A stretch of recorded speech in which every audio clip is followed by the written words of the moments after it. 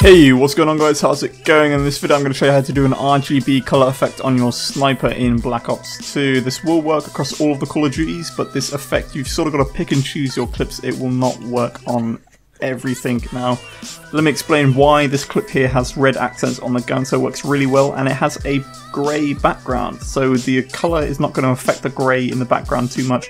You'll see what I mean later on with the colour effect in the background.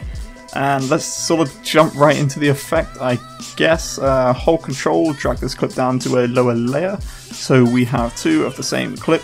Go onto the effects, fucking tab, whatever. Click on these two effects, cookie cutter, color correction, secondary. Drag that there, fucking, sorry, I'm like getting sidetracked because it is a million fucking degrees now, and this is the 6th time I've had to record this through my own fucking error, but you know, okay. Set the border to like 5 or something. Take that back to the beginning, you will have this circle here, this border. Drag this one to the end. You want to animate these two clips here, set that to 100.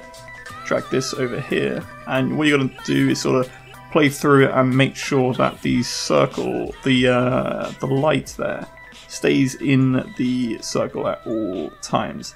And it does, so pretty fucking easy clip to edit. Now, if it's a clip where your sniper's jumping all over the place, it is possible to do it. It will fucking take a lot longer to look good though. So yeah, because you're going to be animating this and moving the circle around all over the place. And yeah, that's pretty much it. So if we go to border, we set it to 0, we turn the feather all the way up. So now you'll see there's, oh fuck. Now that needs to be back there.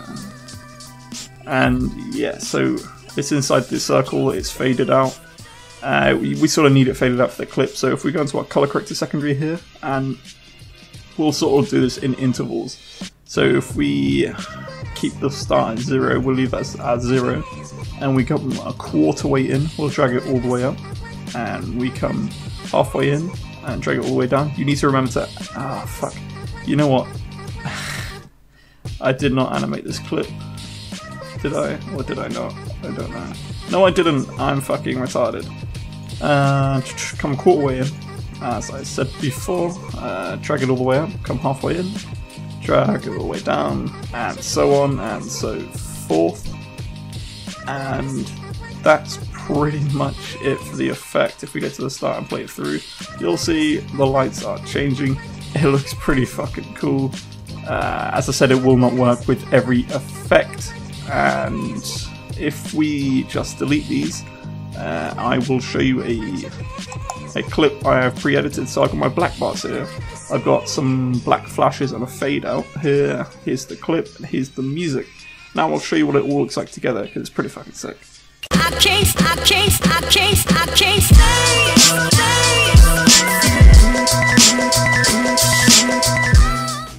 And yeah, that's pretty much it for the tutorial, guys. Thank you so much for watching. I hope you use this effect in your video. If you do, please send me a link on my videos in the comments.